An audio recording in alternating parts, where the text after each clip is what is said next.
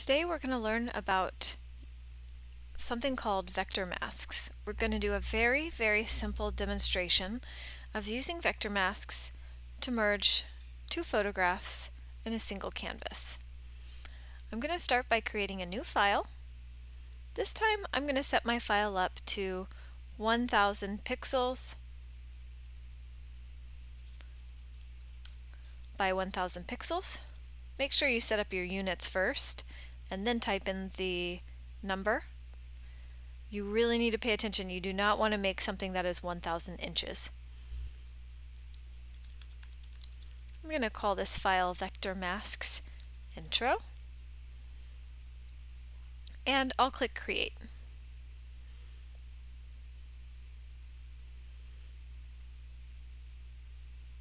We have two JPEGs with our exercise files, so what I'll do is I'll place both of them here.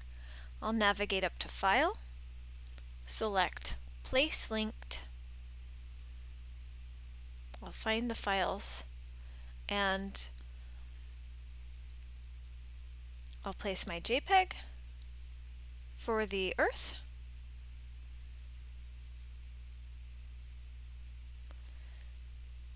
And then I'll place my JPEG for the moon.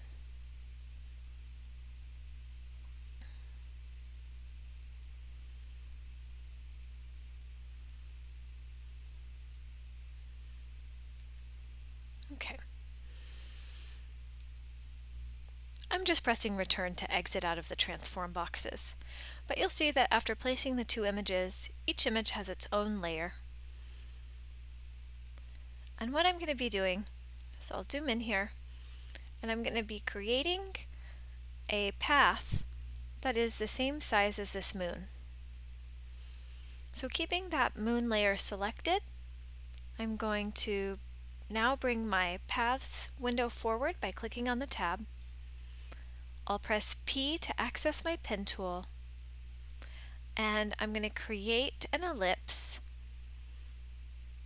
the same way we did in the introductory pen tool demonstration.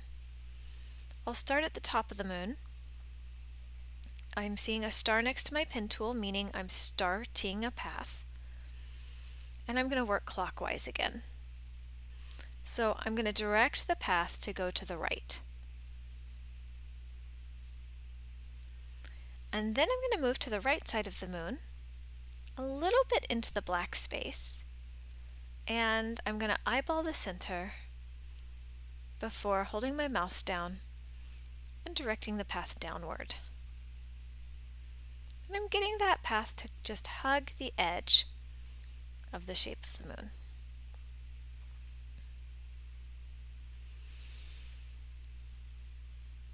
I'll now move to the bottom of the moon, hold my mouse down and drag to the left. So I'm telling that path now to move to the left. So we started at the top, we went to the right. On the right side we drag down. On the bottom we drag to the left. We'll navigate onto the far left side of the moon, hold our mouse down and drag upwards. Again, just don't release your mouse until you're happy with where that blue path is, but remember that you can edit this at the end with the direct selection tool. Release my mouse, and I'll go back to the first point where I'll see the circle next to my cursor telling me that I'm closing my path. I'm going to hold my mouse down, drag straight to the right before releasing my mouse. I can see my work path here in my path window, and I'm noticing some problems with the shape of my path, so I'll access my direct selection tool. A or Shift A will allow you to access that white arrow, and to edit my path I have to click on an anchor point or on a side. If you want to deselect everything and start by clicking on a quadrant, you can do that too. So this quadrant here, the upper left quadrant for me, is a little bit off, so I'll just deselect my moon, reselect that quadrant. It'll give me both handlebars that are defining it. And I'm just going to shorten this handlebar, change the angle a little bit, And then I'll drag this handlebar at a slight angle as well.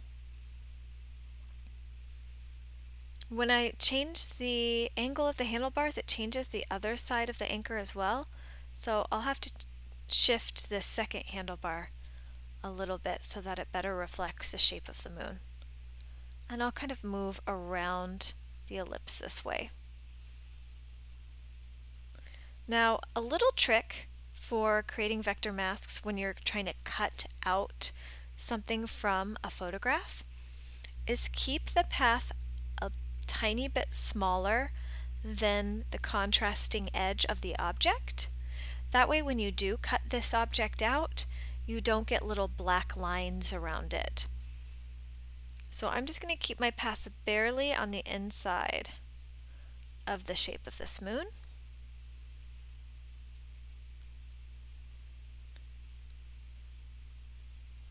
And I think this looks pretty good.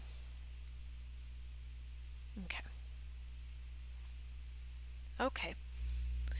Once we're happy with this path, what I want you to do is, with that direct selection tool, click outside of the path so that the full path is deselected on your canvas. But make sure that this work path is selected in your paths window. What we're going to do now is double check which layer is selected, and I want you to make sure that the space moon layer is selected before navigating down to the bottom of your layers window, and you're going to click 2 times on the add layer mask icon.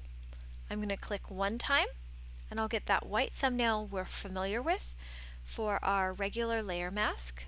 That's the layer mask that is pixel based. We can paint with it. I'll eventually show you how to copy and paste pixels into it. But if I click on this add mask again, I'm going to add something called a vector mask. So I'll click on that icon one more time, and then I'll hide this earth image for a second. And when I click on that second mask, what I now have is another thumbnail. And that thumbnail looks just like the work path that we had in our paths window. And this path is serving as a mask for the space moon layer. Okay? You can see, because the moon has some shadow on the side, I kept some of the black space around it. But if you're not satisfied with that, what you can do is make sure that that vector mask is still selected, and then using this direct selection tool, or direct selection tool, click at the bottom here, and you can make minor adjustments to the location of your anchor points. So if you have a little too much black showing, I'm just going to take this anchor point, click on it 1 time, and nudge it using my up, down, left, right arrows. But this looks really, really good. Okay? Vector masks are masks created from shapes, and paths are actually shapes. They're geometric shapes. They're closed in order to serve as a mask, but paths can also be open. In Photoshop, you don't use open paths very often, but in a future demo I will show you how to use an open path to create strokes or illustrate something and add graphics. Okay, so I'm going to take this moon and I'm actually going to scale it down just a little bit. I'm going to hit Command T, and again, Command T will apply to whatever layer is selected. And I'll just scale this down a little bit before recentering it. When you're happy with the scale, press Return. Okay. And what we're going to do now is we're going to resize our Earth image. So I'm going to reveal it. I hid it for a second so you guys could see the moon, but I'll reveal it again using the eyeball on the left side of the layer. And I'm going to resize the Earth to fit the size of the moon. So I'm going to hit Command T, And again, because I have Adobe 19, I don't have to hold Shift, but if you have an earlier version, you are going to have to hold Shift while dragging a corner to scale this down. I'm going to scale it down to where it's just about the size of the moon, and it's pretty easy to do this. You just kind of look at the edges here. Just about the size of the moon. It's pretty darn close. And again, you can use your, when you get real close, you can use your up, down, left, right arrows to nudge it. Okay, and press return to set that transformation. Make sure that you're happy with where the earth layer is, because we don't want to move it later. Okay? What we're going to do is we're going to cut the earth layer, or mask the earth layer, into the same circle shape that we are using on our moon. Okay? So what I'm going to do is I'm going to copy this mask, this vector mask here from Space Moon, into my earth layer. Okay? To copy that vector mask, all you have to do is hold Option or Alt, drag that thumbnail down to the layer you want to place it onto, release your mouse before releasing your shortcut key. So now we have the moon layer and the earth layer masked into the same shaped path. The next thing that we're going to do is we're going to have to reveal some of the earth layer. And the only way to do that is to hide some of that space moon layer. So I'm going to select the white thumbnail here in my space moon layer, and then I'm going to use my gradient tool to create a mask. The gradient tool can be found on the left side of your double column toolbar. G is your shortcut key, and by default gradients will most likely be addressing the colors that you have here in your foreground background. If you want to reset to black and white, remember you have your miniature swatches in the lower left below your main swatches. Gradients pull from foreground background in the default setting here. If you'd like to see other gradients that are already in your system, click just next to this gradient thumbnail, and you'll get a flyout menu that has other gradients that are saved. Now, the very first swatch here in this pop-out menu is going to be foreground background, and my foreground background is white and black. So that's what I'm seeing, a gradient that fades from white to black. Know that gradients can be different shapes. Linear means it just follows a single line as it changes. Radial means it radiates from center. We have angular gradients, reflected gradients, and diamond gradients. I just want to make sure that you have selected the linear gradient. And then for good measure, make sure that your mode is normal and your opacity is 100%.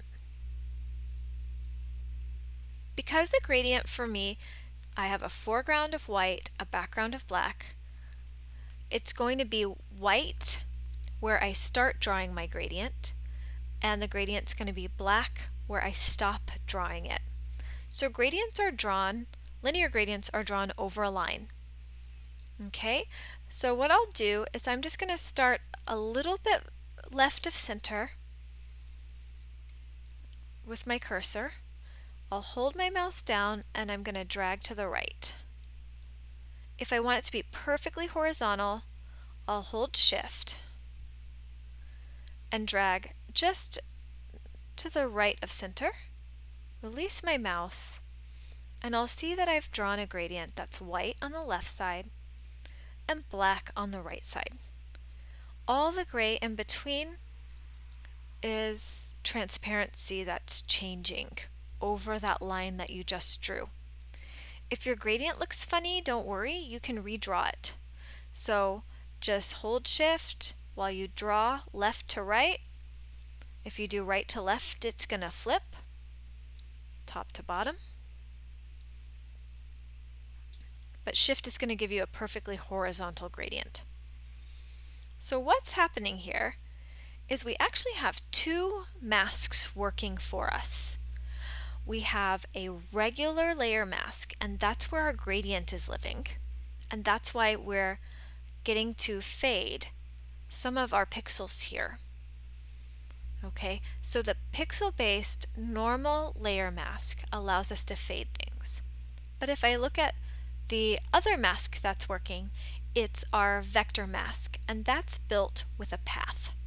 And paths are shapes, meaning they don't fade. There isn't a tonal dimension to vector masks. Okay, there are edges, there's inside and outside, but there isn't a transparency.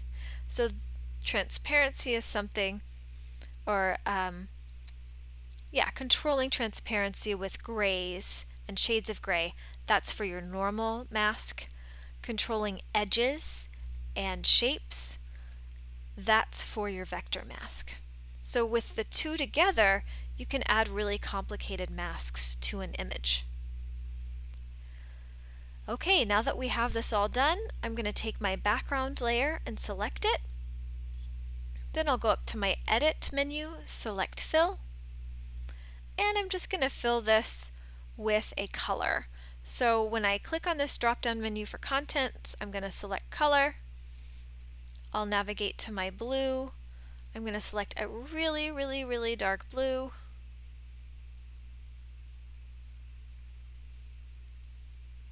I'll say OK. And that will fill it in so that it looks like a perfectly seamless composite of the moon and Earth. Remember, if you want to make changes to anything, if you want to make adjustments, you can always select the layer you want to adjust, apply an adjustment, and if you only want to impact that singular layer, click on the clipping mask icon, which is at the bottom of your properties for that adjustment. It looks like a white square with an arrow coming out, and that will allow you to simply adjust that singular layer. So if I wanted my moon to be a little higher contrast because the Earth image has a lot of contrast, I can apply a brightness contrast adjustment. When I'm happy with that, I can then save my image. Hopefully this gives you a nice introduction to vector masks. We'll be using them more. They're really fantastic, especially with a regular layer mask. It makes it really powerful combination as far as being able to control everything about compositing images. Let's save this as a JPEG, and hopefully you enjoyed this, and you can submit just a regular JPEG. Remember, last name, first name, week, exercise, and save.